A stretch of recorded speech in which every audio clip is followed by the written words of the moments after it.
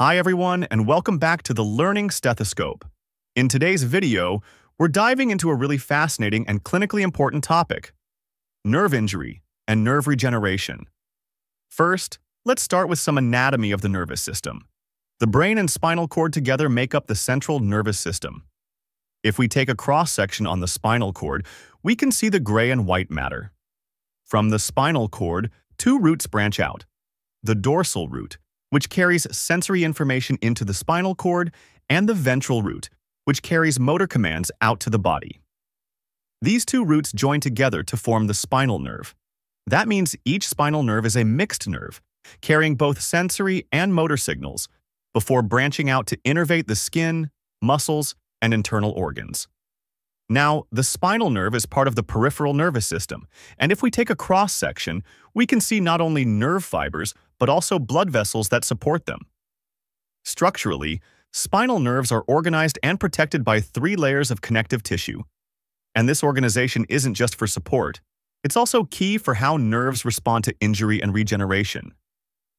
The outermost layer is the epineurium, which holds the entire nerve together.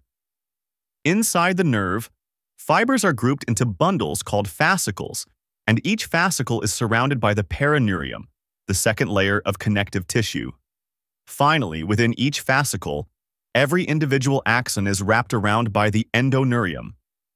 Depending on their function, these axons can be myelinated, which makes conduction much faster, or unmyelinated, which conduct more slowly. Let's zoom in on the neuron itself. A neuron is the basic functional unit of the nervous system. It has a cell body, which contains the nucleus and the metabolic machinery that keeps the cell alive. Extending from the cell body are the dendrites, short branch-like structures that receive incoming signals from other neurons. From there, we have the axon, a long projection that carries electrical signals away from the cell body. Axons can be very short or extremely long. In fact, some can run the entire length of a limb. At the end of the axon are the axon terminals, where neurotransmitters are released to communicate with the next cell, whether that's another neuron, a muscle fiber, or a gland. In the peripheral nervous system, many axons are wrapped in myelin, which is produced by Schwann cells. Myelin acts like insulation on a wire, allowing electrical signals to travel much faster and more efficiently along the axon.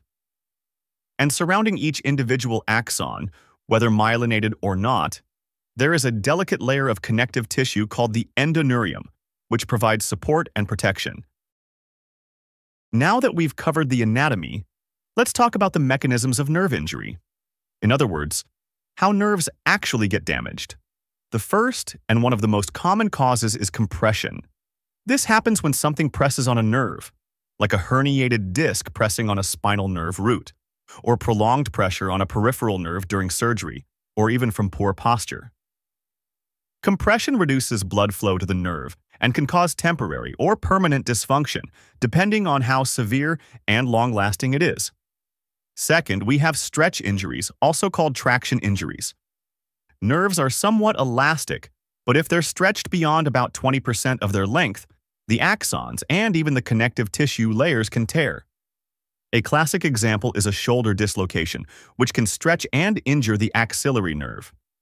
Third, there's laceration or transection, which is when the nerve is cut, for example by a knife wound, glass, or surgical injury. This is the most severe form of injury because the axon continuity is completely disrupted. Whether regeneration is possible depends on whether the connective tissue framework of the nerve is preserved. Fourth, another important mechanism is ischemia, meaning loss of blood supply. Just like any other tissue, nerves need oxygen and nutrients delivered by small blood vessels called the vasa nervorum. When blood flow is interrupted, for example due to trauma, vascular disease, or compartment syndrome, the nerve fibers suffer. And finally, there's the crush injury. Here, the nerve is compressed and squashed with significant force, for example, by a heavy object or machinery accident. Now, let's take a look at what happens on a microscopic level when a neuron is damaged. And more importantly, how do we actually classify the severity of these injuries? Not all nerve damage is the same, and the way a nerve heals depends a lot on the extent of the injury. There are several nerve injury classification systems. One of the first and simplest was described by Seddon in 1943. It divides nerve injuries into three main types, from the mildest to the most severe. So here we start with a normal healthy neuron that has been injured. The first level is neuropraxia. This is the mildest type of injury. In neuropraxia, the endoneurium remains intact, the axon remains intact, but there is some damage to the myelin sheath, leading to a temporary conduction block. This often happens with compression injuries. The good news? Recovery is usually complete and fairly quick, often within days to weeks once the compression is relieved. The second level is axonotmesis. Here, the endoneurium is still intact, but the axon itself is damaged and the myelin is also damaged. Since the endoneurium is intact, provides a guiding path for regenerating axons to grow back toward their targets. In this case, the distal end of the neuron will die, meaning that it will degenerate while the proximal stump will start to regenerate. In axonotmesis, recovery is possible, but much slower than neuropraxia, because the axon has to regrow from the site of injury all the way back to its target muscle or skin area. Finally, the third level is neurotmesis. This is the most severe form. In neurotmesis, everything is disrupted. The endoneurium, the axon, and myelin are damaged. Essentially, the nerve is completely cut. Without surgical repair, regenerating axons have no path to follow, so recovery is extremely poor. Even with surgery, full recovery is often incomplete, and the prognosis is usually unfavorable. Now, what happens if an axon is cut or severely damaged? We can divide the changes into what happens in the proximal segment and what happens in the distal segment.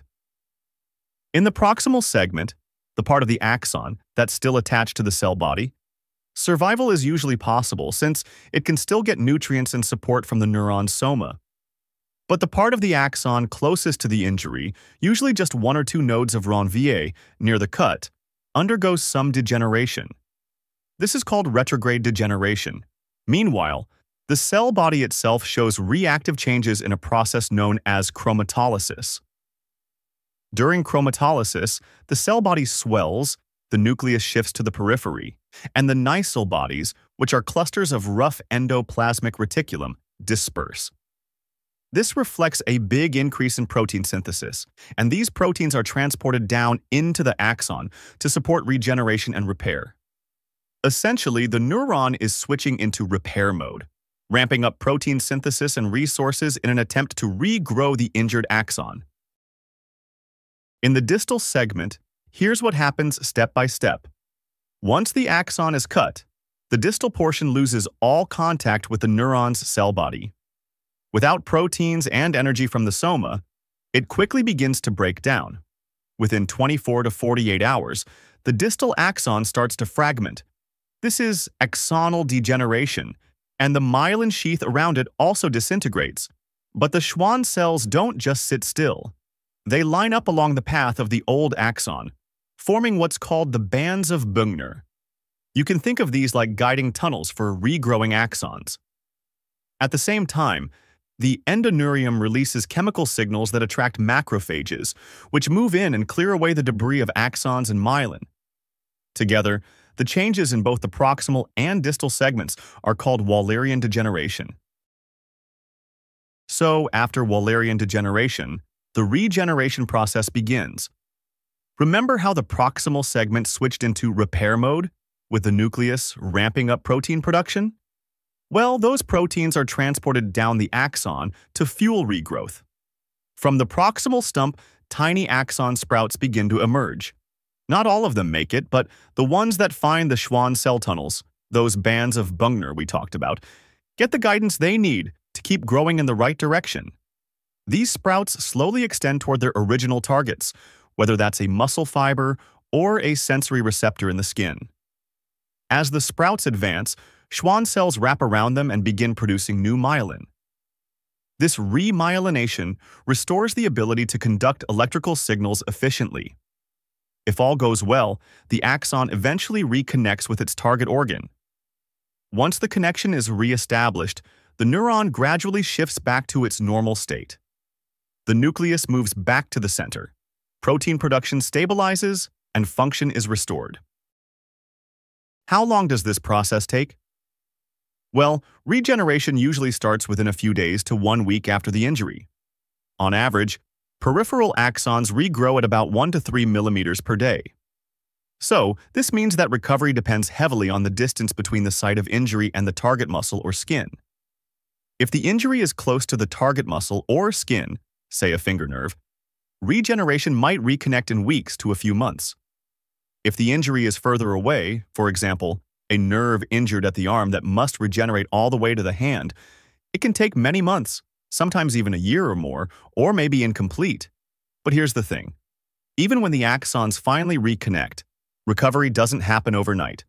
The neuromuscular junctions need to rebuild, and the muscles or sensory receptors need some time to wake up and start working again.